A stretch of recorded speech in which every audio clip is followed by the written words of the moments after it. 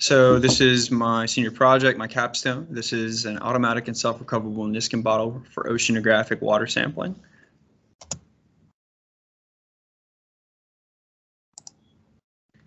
So first, we'll get a little, give you a little overview of what we're going to talk about today. We're going to talk about oceanographic water sampling in general. We're going to define the engineering question or the problem, and then we're going to start discussing about how I tackled that problem. The methods include numerical analysis, 3D modeling, and printing, as well as circuit design and programming. And then we'll conclude and talk about what I learned, how far we've come, and then we'll have a little bit of a Q&A. So why do oceanographers sample water? There's a vast majority of reasons, and there are thousands to millions of dollars spent on oceanographic research every year where water sampling surveys are done. Typically, water is sampled for chemical analysis, stuff like species identification, ecology, a lot of biochemical stuff, and how we can better treat the ocean, and as well as aquaculture, geochemistry, and climate research. How healthy our planet overall is. The ocean is very complexly tied to our planet's overall ecological health, and so more sampling and better sampling, more frequent sampling can help improve all of these things, including climate research and the planet health in general. So typically sampling is done through a couple of different methods, and there are a couple of companies that output these devices. So there's hand sampling. You literally do that with a cup at the surface. We also have intakes that are on board ships, research vessels. The Point Sur actually has one of these, and these will be directly hooked up to instrumentation for measuring everything from conductivity, temperature, all that stuff. And the main thing that we're focusing on today is deep water sampling, and those are typically accomplished by Niskin rosettes. We'll get into a little bit about what those are and how my project ties into Niskin rosettes next. So Niskin bottles, they're pretty much the standard for deep water sampling, and they're very simple. They operate on kind of a spring-loaded mechanical advantage. And this model you see here was meant to be attached to a line. This line lowered to a depth, and then this weight you see would be dropped. It would hit the back of the Niskin and close it and cause it to close. Our Niskins, the Niskin bottles that we use on the Point Sur and that a lot of other oceanographers use are typically arranged in rosettes where you'll have several Niskin bottles all together, and they'll be paired with instrumentation like CTD, conductivity and temperature and depth, but also other things like phosphorescence instrumentation and whatnot. And then, so let's see here. So there are a couple of challenges with Niskin bottles. This isn't something that you can go buy and use on your own. It's something that large companies or research organizations have to purchase typically. And you need a large vessel. You need a davit or a crane to lift it. You need the winch for the cable itself, which is not just, a piece of steel. It actually has electronic components that run through the cable. So it's a pretty expensive cable. And you also need boat time. One thing about Niskin sampling is whenever you're casting the CTD rosette down, you have to idle. You have to maintain position, and that's just running your engines constantly in the same position. In one instance, I was on board the Point Sur. We were doing a deep water cast in 1,400 meters of water. It took 4 hours down and back. It's a long time to be burning diesel. Marine diesel on a large boat, and of course when you're doing that you can't do anything else.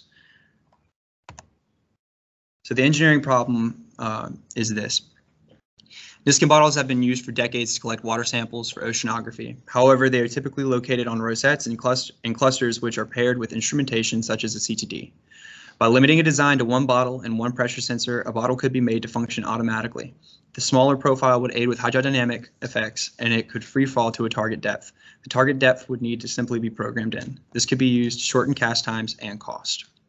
So this is a novel idea. It's new. It's something that I completely came up with on my own. It's different from the standard because you could do it yourself. You wouldn't need this giant boat. You wouldn't need this tether. You could go out on a dinghy, really, and throw it overboard yourself and recover it. At minimum, what I wanted to accomplish was I wanted to be able to make a device that communicates wirelessly, operates on battery power, descends the water column, and drops its drop weight according to a set time. I have accomplished that, and we'll get into a little bit of how I did that. So at first, like any design process, your brain kind of just goes everywhere at first. You really don't know what to tackle. For, I want to say, a good couple of months, that's where I was at, and I was kind of running about everywhere. One week I'd be dealing with electronics, the next week I'd be dealing with numerical analysis. But at first, it's pretty much just drawing and thinking about your ideas. So these are actually snippets from my notebook. The one on the left is actually the first drawing I ever made about this project, and it is something I never ended up using, but the general form is there, the general function is there. So it has a drop weight, some electronics, and a Niskin that's integrated. A little bit later, I kind of moved to the design you see on the right. And the general design process was, sharing these ideas with the class, with my professors, and with other people within the USM academic community, and getting feedback on, what they felt I should do, or stuff that I might. They gave me warning about problems I might run into as a result of the choices I made. And I use that feedback to improve my designs or hopefully avoid problems in the future. It's a very kind of give and take, pro and con process that you really have to sit down and look at everything. Eventually, I came up with this general mission concept, kind of ties into the MVP, where you have this device that has a weighted nose cone, and its nose cone is the drop weight. So it would go down, it would descend the water column, drop its weight, invert its course, and start floating back up to the surface. Whenever it gets to its target depth, it would trigger its Niskin bottle to close. This was all arrived at through brainstorming, and we also considered other methods like doing an airbag, which we agreed would be a little bit complex to do. We also were paying attention to standards in oceanography and oceanographic instrumentation. So drop weights are a very commonly used method for lander recovery, for AUV, emergency recovery. The Iver has an emergency drop weight on it. So we knew this was something that's been done before, but not in this way. So the first question I kind of really needed to ask myself and answer was, how fast do we want this to move? The whole idea is the device needs to be faster than traditional methods. I asked around, and our CTD casts move at a top speed of 0.8 meters per second. So I knew I kind of wanted to get around that or better. And so I needed to ask, how fast do I need to move, and how much buoyancy and how much weight will get me there to those speeds. To do that, I performed a numerical analysis. For speed, we use terminal velocity. Terminal velocity being the speed at which an object will move in a medium. Typically, whenever we look at terminal velocity, we're thinking about it in air, right? And we don't really consider air to be a very buoyant medium to us, but it actually is. It's just that for most purposes and applications for terminal velocity, we ignore buoyancy. However, in the ocean environment, our medium isn't air, it's water, and drag and buoyancy have a lot bigger effect on an object. So I needed to really think about what the forces that were acting on this body.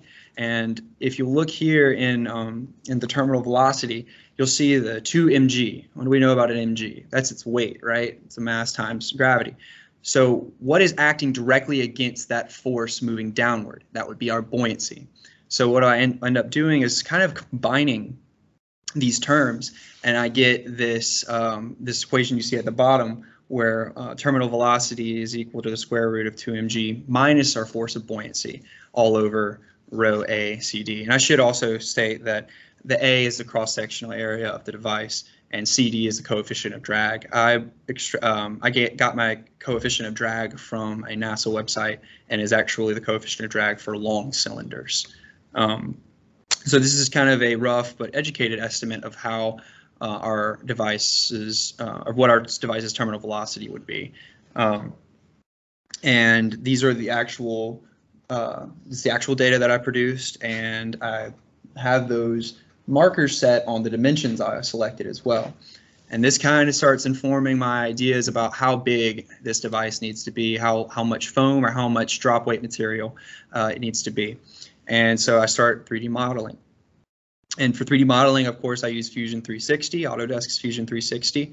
A lot of great things in Fusion, and there's a lot of stuff in there that I probably could have used to make this even better, like fluid, CFD, computational fluid dynamics. But for the purposes of this, I mostly used Fusion 360 to build shape files and STLs so that I could convert them into 3D print files or G-code. A couple of the functions within Fusion: drawing, extrusion, joining, splitting, holes, projection. These are all things that I used in order to keep my design, keep it made right, I should say. A lot of stuff will get away from you, and if you're not careful about using Fusion, you will over constrain a dimension. So it was definitely a learning process at first, but as I got better at it, stuff just starts flowing out. And of course, all of these cutaway images and bisections you see are all produced using Fusion and analysis tools. And then on the top here, you can see the top right hand corner, you can see that I have that's actually the dimensions from the previous analysis in MATLAB that I've got there. So this would help me just see how the device would look, and just all goes to the ultimate design of it, specifically the drop weight material and the foam. So next, using the 3D models, we get into 3D printing. And 3D printing in itself can be really more of an art than a skill, but it's definitely something that was also a learning curve that took some time to get used to. But now I would say I'm a lot more warmed up to it. So all of the 3D printing was done with the Queedy brand iFast printer, dual extruder heads. I also used a couple of dual extrusion functions, like printing in my normal print material, but then printing other overhangs in a dissolvable support material. So I believe the anchor was actually constructed using that method. We also made sure to select print filaments that were going to perform the best for the aquatic environment. There's actually only a couple of filaments that are really appropriate for the aquatic environment, and given that this is the marine aquatic environment, they really are. It really is important to select the right filaments. We selected them based on their resistance to water, which is known as hygroscopic. Plastics that absorb water readily are known as hygroscopic. So we wanted to have non-hygroscopic filaments. So for us, we chose PETG, very common plastic found in water bottles. A lot of time and effort was spent just getting the prints right, and I can't even begin to describe to you the amount of settings that go in and the amount of finite control you can have over certain functions within 3D printing. It's actually quite marvelous. And then these pictures are just a couple of the settings that Queedy give you. You have infill density and infill pattern or geometry. For all of my prints, they were 100% infill. This was to control buoyancy. If you have a non-100% infill print, it's going to have these voids in it, which is great if you're trying to make something quick and maybe like an artistic piece. But for our functional pieces, and especially since they needed to go underwater, they needed to all be 100% infill. So circuit design. Now that we kind of know what the device is going to look like, we need to start figuring out how it's going to function. So originally I chose a solenoid actuator to release the drop weight. It would interface with an anchor that was embedded in the drop weight, and whenever that solenoid pin moves, it would allow the anchor to separate from the main body. A couple of the requirements of this circuit. So it must communicate wirelessly due to the inaccessibility of electronics after waterproofing. All of my electronics were encased in epoxy, which means I can't plug a USB cable into it to reprogram it or access anything. It also must power the microcontroller and a linear solenoid actuator. I have to also be able to turn on the entire device using a magnetic switch that is also related to waterproofing. I also need a way to indicate when to actually launch the device. So I used an LED. So a couple going around the page here, at the top you have the magnetic reed switch. To the right of it, you have the boost converter. So the boost converter is actually what jumps up our voltage on the battery from 3.7 volts to a workable 15 volts for the solenoid. And then in the far right there, you have actually our brains, our microcontroller. It's our ESP32. The ESP32 is great for wireless communication because it has a built-in wireless communication module for Wi-Fi and Bluetooth. It can act as a server. It can scan. For my purposes, I use the Bluetooth communication. And then we have an LED right next to that. That was our blinking indicator. We have our battery at the bottom, a capacitor, and on the far left, at the bottom there, we have a MOSFET. So MOSFETs, metal oxide semiconductor field effect transistors. These were really great for switching currents. So the ESP microcontroller doesn't have the ability to, let's say, turn on the solenoid if it's being supplied with 12 volts. It's just too much for the ESP to do. It can't supply 12 volts. So what you have to do is essentially create a switch. The MOSFET acts as a switch with the microcontroller telling it when to turn on and off, and the positive and negative ends of the MOSFET, being hooked up to the battery and the solenoid. And we'll get into a little bit of the circuit design here in a second. We'll actually show you a diagram as to how that all fits together, because I'm getting a little ahead of myself. This is actually the circuit diagram. So a lot of circuit diagrams were generated for this project. This is the final one for my working demonstrator. So at the top, you will see our positive rails. There's two of them for the two batteries that would be hooked up, and they both share the same ground. Next, on the left side, I wish I had the pointer on this thing, but you can't really. Let me see here. Yeah, I found it. All right, cool. That's great. So here's our reed switch, which is going to connect directly to the gate on this MOSFET. So this MOSFET is what I call the power pin, or the power MOSFET. And both of the boost converter / solenoid portion of the circuit and the ESP, which are both connected to two separate batteries, they both connect right here ahead of the MOSFET. So whenever we want to turn on our device, what happens is we move a magnet close to this reed switch, it closes, which supplies a voltage through here, through this resistor and to this gate. Whenever the voltage is high on that gate at its voltage threshold, which I believe is 3.5 volts for this MOSFET, for this particular model of MOSFET, whenever it reaches that threshold, it allows current to flow through these batteries to ground, which turns on the entire device. As for firing, no, I should actually mention, after the device is turned on, within the programming of the microcontroller, it causes a pin to start supplying its own voltage to this gate through here. That makes sure that I can remove the magnet and the device will stay on by supplying that power power pin voltage. I'm sorry, by supplying the gate on the power MOSFETs. It'll supply voltage, keeps it on. And then you are ready to start accepting Bluetooth commands. We'll get into a little bit of the coding on that in a second, but for right now, what you need to know is that whenever the solenoid fires, a simple signal is sent from the microcontroller to the gate on this MOSFET, which closes the circuit for the linear solenoid to this capacitor and the boost converter. The capacitor's purpose is simply to allow voltage to change slowly so that not too much current is drawn from the battery too quickly.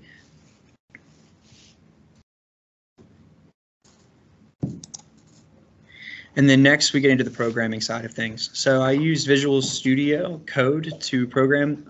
It was really a great piece of technology, especially for programming microcontrollers. It has a large library of microcontrollers, so really it doesn't require much finagling to get your microcontroller to connect. Within Visual Studio Code, I used Platform IO, and I used the Arduino architecture, which is a derivative of C++ and C. Let's see here. So this is the setup. So initially we start defining some pins. We have a solenoid pin, an LED pin, and a power pin. The solenoid pin is what triggers the solenoid. The LED pin simply blinks our indicator light. And the power pin is what I was mentioning earlier, turns on, connects the batteries to our devices. In the setup, we do a little bit of housekeeping measures, I like to call it. We set up our pin modes as outputs, and we set the values of them. So for the power pin, we want to set it to high. That's what I was talking about earlier with us wanting to supply that gate with voltage after we add the magnet to it. Once that happens, we can remove the magnet. And then we set the LED pin to high. That's an indicator light to let us know the entire device is on. and the solenoid pin to low because we're not ready to fire yet. And next we get into a little bit more of the programming. Let's see. This is the loop. So this is where kind of the meat of everything happens. So we first define a couple of things. We have this input flag that's meant to keep track of everything in the Bluetooth loop, which we'll get into in a second as well. We also create this int variable called time span, and we create another int variable called delay time. So then we define a while loop. And the condition for this while loop is while serial Bluetooth is available. I write it as serial Bluetooth greater than 1. So as long as this is true, it will run what's in the while statement. If not, it just keeps cycling through this loop waiting for a Bluetooth connection. So we next create this variable called char holder and another one called int holder. And what this really does is you have to think about how commands are sent. In our Bluetooth serial terminal app, I should say, it sends stuff in char. So we're reading char, but we don't want char, we want int. We want to be able to do math with this variable. So say we send it something like 25. At first, char holder becomes the char 2. And then what we do right here is we convert it to the int, where we have int holder is equal to this conversion of char. And then we subtract 48 from it. That 48 is important. It's the difference from 0. Excuse me. It is the difference between 0 in char and 0 in int is 48. So that is necessary. And then what we do is we multiply that by 10, and we add it to time span, and then we have this input flag. So we sent it 25, right? And right now we just have 2. I should say, my bad. I'm getting a little over myself, y'all. I'm sorry. Okay, my bad. So we have this int holder, which is 2 in int, and we have time span, which we haven't actually set it to anything yet. It's 0. So essentially nothing happens, and int holder stays to 2. Next, we take in the 5, and this is kind of where it starts making a little bit more sense, because we want 25, right? So our Bluetooth serial available iterates, and we get another read, and we get the 5. When that happens, we now have time span, which is now sent to int holder, which was 2. We're multiplying it by 10, so we get 20. We took in that 5 earlier. We iterate again. It adds to the time span. So now we have 25. So essentially what happens is you take in 2, you multiply that times 20, times 10, you get 20. Then we iterate again, we collect the 5. And when that happens, it gets added to 25. And that's how we get 25 from our Bluetooth serial terminal to our ESP. Then our input flag is triggered and we can move on in the loop. We have this indication cycle where we have the LED blink 5 times as kind of a start signal for when we actually launch the device. And then we have where we have a waiting period, a delay. So what happens is time span gets multiplied times 1,000 and set to delay time. And then we delay for delay time. Delay is a function within Arduino that waits depending on how many milliseconds are given it. So we get sent it seconds. And last but not least, we actually, after we delay, we fire the solenoid pin and we wait a little bit and then we turn off the solenoid pin and then we finally turn off the power pin. The device is off and it should be back on the way to the surface using its onboard float. On the right, you have a circuit flow chart. It's kind of resolved horribly, but it shows how the setup and the loop operate within my code. So you have the start, and then you have an initialization of variables, and then you have the setup, and then we go into the loop. So this is where it goes into the Bluetooth stuff. So like I mentioned earlier, if Bluetooth isn't available, we're just going to be cycling through this loop right here, essentially waiting for Bluetooth to become available.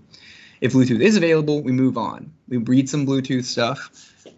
We set a time span. We trip an input flag. And if that is, we check the input flag. If it's yes, we do 5 1-second blinks. We delay for our time span, and we drop our wait. So that is essentially how the programming side on the ESP works. Conclusions. This device would be cheaper to produce and operate because of the sheer reduction in size and components when compared to its industry standard, the CTD Rosette. Also, its untethered nature could save cost for idling time as well as fuel costs for idling. The whole idea behind this is just to save money. I firmly believe if you reduce the cost of scientific research, good scientific research can get done. Stuff like climate protection and climate research. That is the ultimate goal at making scientific research cheaper, more affordable, I should say. In future work, we really would like to do an economic analysis to see who would buy this device, if there is a market for it, and whether it would make that difference. I would love to make a fully functioning prototype that would integrate the Niskin bottle. Also, sensors such as the CTD sensors, conductivity, temperature, and depth, as well pressure sensors. I would love to integrate those, and essentially we make like an oceanographer within a bottle. You want to look at the thermocline, all you have to do is tell it sample at the thermocline, and it uses its onboard sensors to go to that depth and sample. And lastly, we definitely need to put a GPS on this thing. It has not been tested out in the ocean yet, but we're already thinking it's going to be difficult to find when it comes back up. So that is something we would need to add to it in order for recovery to go a little bit smoother. And then let's see, I think the last thing I have on here is a video, actually, if I can get it to run. So at first you see me using a magnet to turn on the read switch, the light comes on, which means the device is powered on, it is ready to receive Bluetooth commands. So then I grab my computer with my Bluetooth serial terminal app on it. Bear with us for a second. I had to have some help doing all this. So I'm sending it 1 second.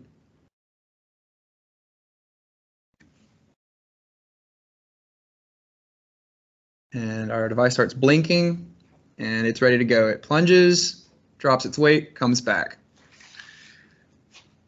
And we also broke the tail fins off. So there's definitely improvements to be made structurally to the device. But at the end of the day, were my goals accomplished? I believe so.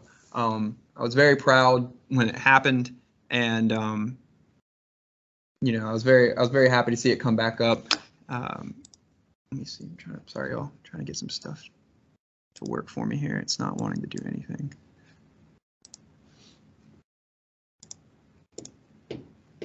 Open. What are you trying to do? Trying to make it open my PowerPoint. It's not like. Oh, I see. Okay. Yeah. Okay. And then next.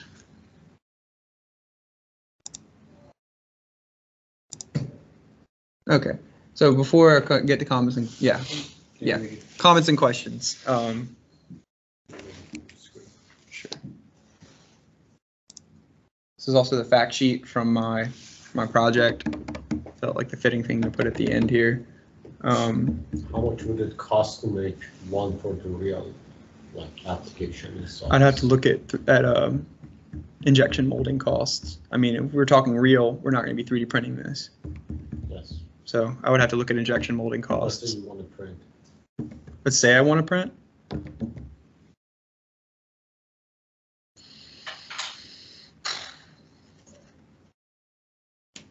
Less than the cost of your prototype. I would say like $60, maybe less than $100.